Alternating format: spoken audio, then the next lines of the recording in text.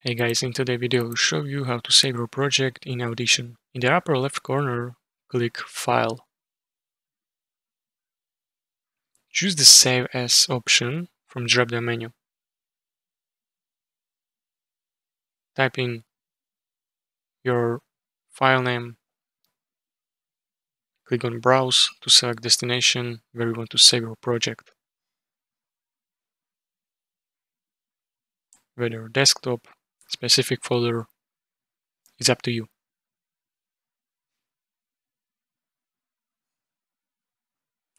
Typically, the default file format is sufficient. Ensure it's set to appropriate format for your project.